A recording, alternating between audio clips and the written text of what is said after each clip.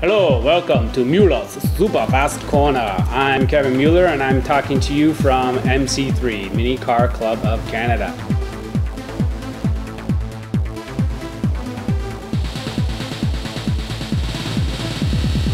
Today we're going to talk about the keys to a fast cornering car.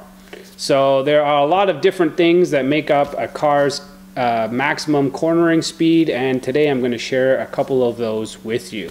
First thing, of course, is tires. Tires are the link between you and the road. So you want to get the grippiest tires you can possibly find. Right now on an RCP track with Mini Z's, those are Marca tires. The Marca 10-degree rears combined with a Marca 20 or 25-degree front gives you the maximum amount of grip available. If you already have the best tires, then the next thing you want to do is reduce weight. If you can reduce the weight in a car, it produces less strain on the tires and allows for a greater cornering speed. So the lighter your car is, the faster it's going to corner. In Mini Z's, we're usually trying to aim for around 170 grams, including the batteries and the chassis.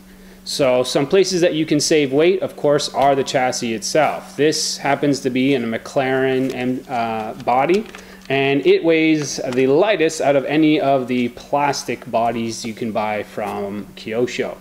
I've also installed a lightweight window on top to reduce weight and also to bring down the center of gravity.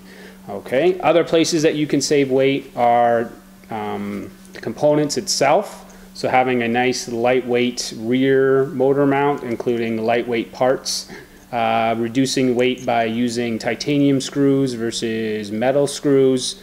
All these things help reduce the weight of your car and will make cornering speed a lot faster.